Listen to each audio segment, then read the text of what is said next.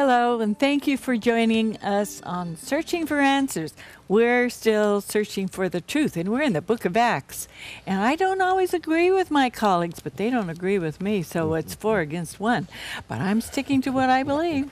And in the meantime, we're having a wonderful discussion about what went on in the time of Jesus when he was crucified. And then his disciples rallied round, and they had a group that came together, and they sold their belongings, their houses, and laid the prophets at the feet of the apostles. So then they were all of one accord and helped each other. It's a beautiful story. So if you'll gather your Bibles and go to the book of Acts, chapter 6, beginning with verse 1. My name is Carolyn Thompson, and on my right is... I'm the agreeable Gerald Winslow in the University Medical Center. And John Jones, La Sierra University.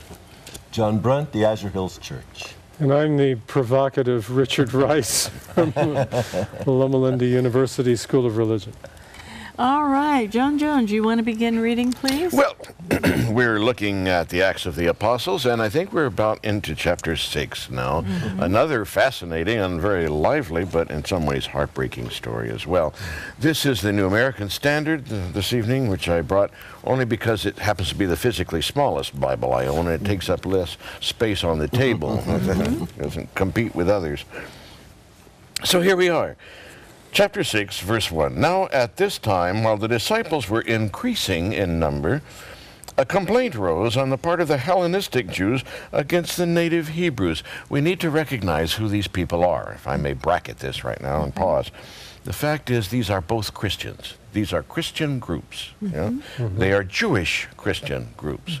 But they are the hometown folks, on the one hand, called the native Hebrews, and people in the scattered Jewish communities and population throughout the Mediterranean world and beyond, called the diaspora, the spread of Judaism, who have come to visit the temple in Jerusalem at time of Passover, but they are nonetheless Christians. They still come. Maybe they're new Christians, just converted, but there is already some tension within Judaism between these two groups, and that tension apparently carries over into the Jewish Christian communities as well. So here we go. Because their widows were being overlooked in the daily serving of the food. In other words, there's a bit of a social support system here. The 12 summoned the congregation of the disciples and said, "It's not desirable for us to neglect the word of God in order to serve tables. Therefore, brethren, select from among you 7 men of good reputation, full of the spirit of wisdom, whom we may put in charge of this task. But we will devote ourselves to prayer and to the ministry of the word." The statement, verse 5, found approval with the whole congregation, and they chose Stephen, a man full of faith and of the Holy Spirit, and Philip, and Prochorus, and Nicanor, and Timon, and Parmenas, and Nicholas, a proselyte from Antioch. These are people from outside. And these they brought before the apostles, and after praying they laid their hands on them, and the word of God kept on spreading, and the number of the disciples continued to increase greatly in Jerusalem, and a great many of the priests now were becoming obedient to the faith. Isn't that interesting? Very interesting. I'd like to read those verses from the New International Version. Good. Chapter 6, beginning with verse 1. In those days when the number of disciples were increasing, the Grecian Jews among them complained against the Hebraic Jews because their widows were being overlooked in the daily distribution of food. So the 12 gathered all the disciples together and said, "It would not be right for us to neglect the ministry of the word of God in order to wait on tables." Can you believe that? Yes. Brothers, choose 7 men from among you who are known to be full of the Spirit and wisdom. We will turn this responsibility over to them, and we'll give our attention to prayer and the ministry of the word. This proposal pleased the whole group, they chose Stephen, a man full of faith and of the Holy Spirit. Also Philip, Prochorus, Nicanor, Timon, Parmenas, and Nicholas from Antioch, a convert to Judaism. They presented these men to the apostles, who prayed and laid their hands on them. So the word of God spread. The number of disciples in Jerusalem increased rapidly, and a large number of priests became obedient to the faith. Can I ask a question of our New Testament scholars? No. This has just occurred Yes, to me. I'm just teasing you. I'm Well, teasing can you. I ask it anyway? Yes. These Okay. names, at least the first two, look Greek to me. Yeah, Aren't they? they are. Stephen, They are. it's almost like saying, let's get the Greek I representation. told you about that at the beginning. Remember? Yeah. The Greek Jews were coming from other places. They had forgot the Aramaic, and the Jews locally spoke Aramaic. And so when these Greek Jews came in, they didn't think of them as being quite as good as the local Jews who spoke Aramaic. Hence, you have a little problem. Well, it's almost like what would you call this? A little spat. Minority representation. Yes. In other words, we've got the leadership here, clearly Palestinian in origin, and so now we're sort of You got it. enhancing, expanding the leaders to include people of what would you call it? And they are Greek precisely origin, of and the they same can- ethnic group or cultural group as those who need to be looked out for. That's what I mean. That's Well, right. they can take care of this problem. Yeah. Yeah. That's okay. You got Thank you it. very And much. you know, this- My question is answered. This problem may be bigger than what we might think of from the wording here. Because it has food in here, and then it talks about, the service of tables. We're not gonna Waiting on wait on tables. tables instead of the service of the word. We think of just a dinner table, But remember that they were coming and sharing all of their goods. So it's And so it was not necessarily just food, but it was this see. whole matter of distributing, the resources of the community, resources yeah. of the whole community Yeah. to each other. And even back then, the word table could mean more than just a table that you put food on. It was often the table where you did financial dealing. And Oh, I in see. fact, the word here, it's an interesting word. It's the word from which we get the word trapeze, but so it's really nothing like that. But if you go to Greece If you today, have the money today, you have to be a you might- trapeze artist. artist, right? Too many are. But the word table was trapeza, and if you go to Greece today, you'll see that word all over the place. It's what they use for banks. And so right. when you see that word, why, that's a bank. And so I think it was a bigger thing going Yeah, on sure. than just the food distribution. It was a matter of the whole financial distribution of this community property that people came So and they gave. needed some good administrators. Now, Right. I'm looking at three colleagues here, Carolyn, who Yes. have all been administrators. That's I right. never have. I see. I've devoted myself to the ministry of the word And prayer. and prayer. And you didn't wait on tables. No? These guys did, but in the expansive sense of the word. Well, the first thing, Making it possible for I people like me. know. the first thing that administrators want to say is we also devoted a lot of time to prayer because you often didn't know what we I'm were doing. delighted you were called to that service. Well, but this gets right at the heart of one of the chief problems that any administrator has, and that is basic fairness. It's the question that philosophers would call distributive justice. Yeah. Who bears the burdens? Who reaps the benefits? Now, in this case, they've raised the stakes considerably because if you've given everything you own into the common treasury, you sold your house and so forth, you're pretty abjectly dependent then on the distribution you get back. You can't just kind of, in fact, we had this rather sad story of some people who were holding something That's back. right. They were going to reap the benefits while they had Kept a some back. pity for themselves, so they get the benefits of the common good while they have an insurance plan for themselves, but I'm guessing these other people didn't. So now they're very dependent on, and so it's, as you say, John, it's not just who's first in line at the church potluck. That's right. It's really how you're going to fare in this life. This is a big deal. And for all administrators, I don't care who you are, you always have that question. Sometimes when you're an administrator, you feel like you're dealing entirely with, forgive me, but with petulant children who say, but he got more than, or he got more, they got more than we did. And you're constantly on trial, so to speak, for fairness. Well, for 12 years, I had 23 departments that reported to me.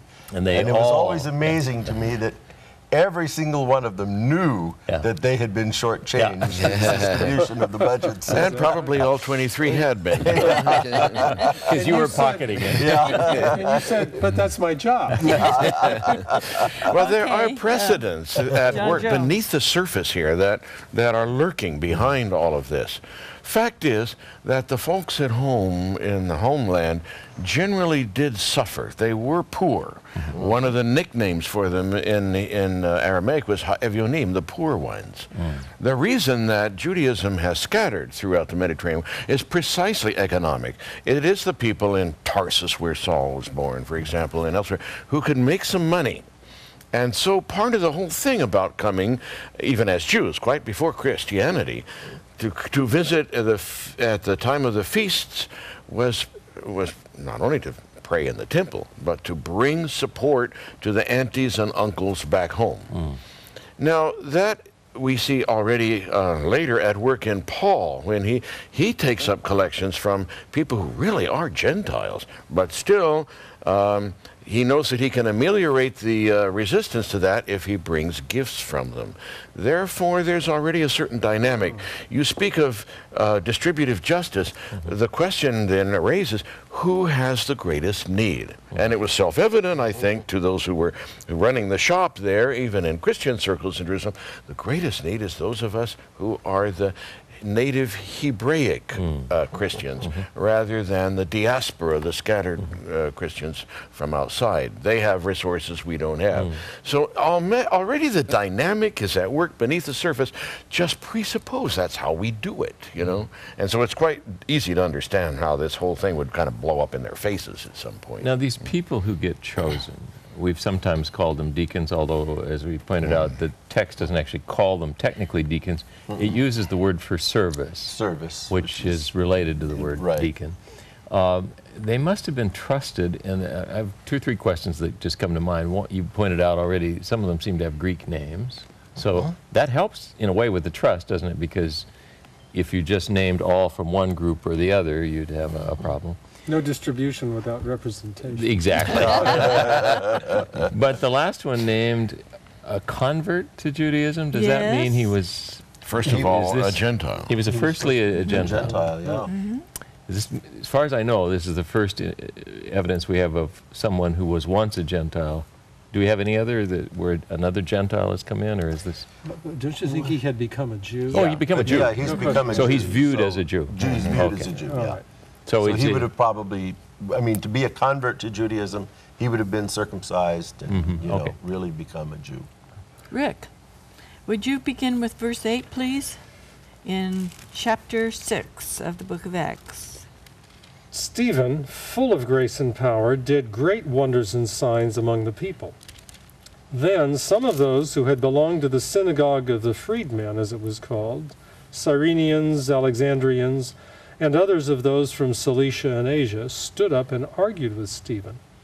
But they could not withstand the wisdom and the spirit with which he spoke. I want to ask you something. Who are the freedmen? Freedmen are former slaves. That's my understanding of that it. figures. Okay, all right. And there were, in the Roman Empire, just loads of freedmen, because there was a lot of freeing of slaves. Many people could buy their own freedom. A lot of people released their slaves in their wills when they died, and so they became a fairly significant force in the whole Roman Empire. And various emperors would try to deal with that force. These men that are named, then, are they part of the freedmen? when it said Jews of Cyrene and Alexandria, Jews of Cyrene, and as well as the provinces of Cilicia and Asia. These men began to argue with Stephen, but they could not stand up against his wisdom or the spirit by whom he spoke.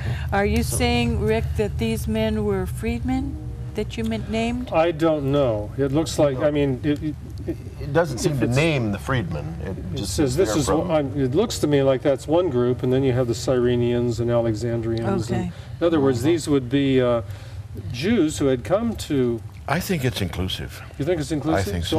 In other words, the freedmen, and now we're referring to a group of freedmen, the Cyrenians. That's what I Cyrenians thought. and I other. guess it could go either Now, I way. don't know that the membership that you had to be a freedman in order to be a member of that synagogue, but the Oh, okay. implication probably is. But are you saying that freedmen includes the Cyrenians Yeah. and Alexandrians? I think so. Yeah. Cilicia They're all- and Asia. But it's interesting to note that there were Jews all over Yeah. the Roman Empire, and I've even heard the statistic that that as many as much as 20% of the population of Alexandria was Jewish around this time. Does that fit what you're And understanding? and some of those Jews would have been slaves, slaves of Gentiles. Okay, Alright. you want to continue on, Rick? Okay. Then, verse 11, they secretly instigated some men to say, "We have heard him," that would be Stephen, "speak blasphemous words against Moses and God." They stirred up the people as well as the elders and the scribes. Then they suddenly confronted him, seized him, and brought him before the council. They set up false witnesses who said, "This man never stops saying things against this holy place in the law, for we have heard him say that this Jesus of Nazareth will destroy this place and will change the customs that Moses handed on to us." And all who sat in the council looked intently at him, and they saw that his face was like the face of an angel. Isn't that interesting? It is Yes. interesting. These people, to the extent that they may indeed have been slaves, may not have been able to practice their religion until liberated through one circumstance or another. Now they are really staunch believers in their Judaism because it is their very meaning, it's their liberation. Sure. It's not a constricting thing for them. It is what they want to defend with all their hearts. Therefore, they're going to go after any Christians that they can. I think there's some psychology of the new convert in a way. So they're not converts, but you understand.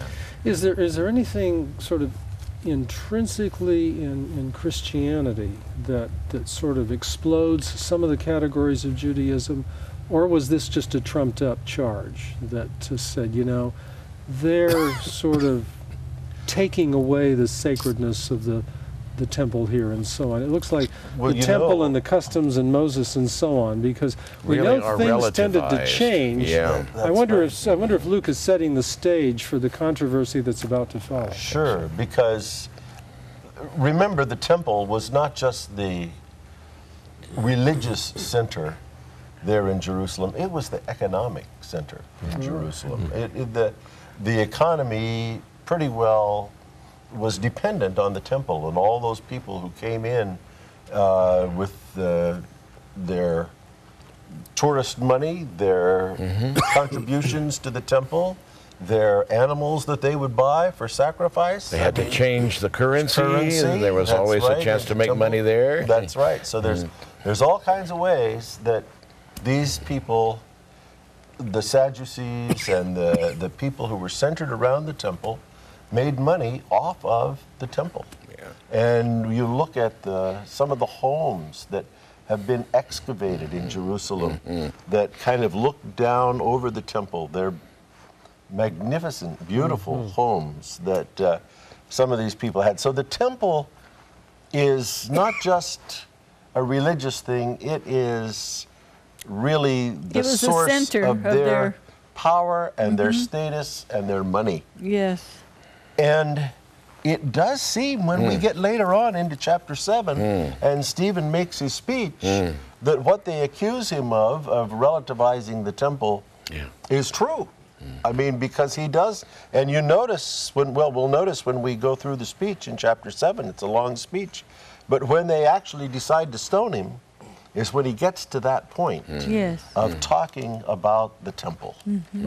And those words about the temple that become the real threat, and it's at that point that they decide to stone him. Okay, who wants to read chapter 7, beginning with verse 1? Go ahead. Maybe- Lost my voice. Oh, okay. Let me just say one more thing. This is anticipating, but Okay. for what I just said about the temple, verse 48 Verse of 48. chapter 7, which we will get to in this speech. But as we go through the speech, that's the point where Stephen says, the Most High does not live in houses made by men. Heaven is my throne, and the earth is my footstool. And it's after that they stone him. So, Yeah, So that makes your point. yeah. Now, Paul uses these same words in Acts 17. That's when he right. talks to the. I've always thought there he's referring to the Parthenon, and not, Yeah. not the temple in Jerusalem. Oh, that's remarkable. John, you want to read? Well, Please? yes. We'll just take a little bit here and see how far we get and give ourselves some time to discuss it. Chapter 7, verse 1, the high priest said, are these things so? And he said, hear me, brethren and fathers. The God of glory appeared to our father Abraham when he was in Mesopotamia, before he lived in Haran. Yeah? And he said to him, leave your country and your relatives and come into the land that I will show you. Then he left the land of the Chaldeans and settled in Haran, and from there, after his father died, God had him move to this country in which you are now living. Notice the second person plural, not we, you guys, are kind of feeling there. Yeah. But he gave him no inheritance in it, not even a foot of ground, and yet, even when he had no child, he promised that he would give it to him as a possession, and to his descendants after him. Verse 6, but God spoke to this effect, that his descendants would be aliens in a foreign land, and that they would be enslaved and mistreated for 400 years. And whatever nation to which they will be in bondage, I myself will judge, said God, and after that they will come out and serve me in this place. In other words, he's aligning himself with their common shared history. Yep. Verse 8, he gave him the covenant of circumcision, and so Abraham became the father of Isaac, circumcised him on the 8th day. Isaac became the father of Jacob, Jacob of the 12 patriarchs. Patriarchs became jealous of Joseph, sold him into Egypt, yet God was with him and rescued him from all his afflictions, granted him favor and wisdom in the sight of Pharaoh, king of Egypt, and made him governor over Egypt and all his household. Okay, just pause just a minute. Why did Abraham wait until the 8th day to circumcise Isaac? That established the custom which was followed from then on. Besides the custom, there's another medical reason. Well, that's where I'm headed. Okay. That not really for Isaac's sake, but for all Jewish boys, they are able to sustain the operation after the elapse of a week after they are born, without so much risk of infection. Well, the reason that they're supposed to wait, and they don't do it in this day and age, is because the blood clots better when the child is at 8 days. Yeah. Which I found, I've never forgotten that. Which I find, that's amazing, because you never hear anybody talk about that. But it's a safer way to do it because of the clotting of the blood. I did not Okay. know that. Yeah, so you see the story, and he continues, and we're not going to get down through all of this today, but it's clear that Stephen is deliberately aligning himself with the stories of the fathers as they've been passed on in some detail. He's making it clear, I know as much about this as you folks do, because it's my story too, despite the fact that he uses the second person plural, you all. Nonetheless, the roots are there. You just answered the question I was going to ask, and that is, what is Stephen doing here? This is a. Oh, yeah. This is I think this is one of the longest speeches in the Bible. It Unless is. you Yeah. count the whole book of Deuteronomy as one speech. This is a long one, but it seems like he's answering the charge that you are departing from our tradition by showing that, from the ground up, we're on the same page here. Yeah. Yeah. So that he can argue that what he wants to, what these Christians are saying about Jesus is not at all a departure from what we've all believed, but rather the culmination of it. Is that Exactly is so. my That's right. suspicion That's right where he's headed. confirmed? Okay. Is he kind of rehearsing the history of The whole history of Israel, yeah, I think. Right? Really? Yeah. I thought Let's so go too. It's fantastic. Now, it is not the case that Christians were the only ones who called into question legitimacy of the temple. The Essenes did the same thing. They're out in the desert precisely because they're saying a plague on all of you, you know, all of the parties. We're going to start over out here. The temple is corrupt, so are the priests. We're not going to have anything to do with it. Right. So this was not an absolutely unique voice. But the problem is the Essenes are out in the desert, and the Christians are here in Solomon's portico. You know? There's the problem. Well, they told him to go, right? Go. Yeah. Go back and preach there. Right. Yeah. Well, excuse me. Sorry I lost my voice That's earlier. all I think right. it's coming back. We Not just bad. assumed you were choked up with emotion. Story here at the compelling We knew speeches. it wasn't because you had nothing to say. Never fear. Little over a minute. Well, it just shows. I mean, this is a sad story, and it will have a sad ending Yes, that's leading it up. But will. it shows how sometimes, and you pointed to this, Rick. Sometimes people, when they're very emotionally attached to a religious conviction, can become quite violent if you mess with that, which is the dark side of religion sometimes. Yep. Right. Well said. Many things have been done in the name of religion, unfortunately. Well, I think we're in chapter 7 and we're about to close. We only have a few more seconds. But I think that Stephen's speech is so wonderful. If you read it carefully and go to Acts of the Apostles by Ellen White, and she enlarges upon that. And it's a wonderful speech that he gave as he was led by the Holy Spirit. Unfortunately, the outcome was not a good one, but he had his eyes on heaven and Jesus as he looked up and saw what was going on. That so encouraging. And now this is Carolyn Thompson for Searching for Answers.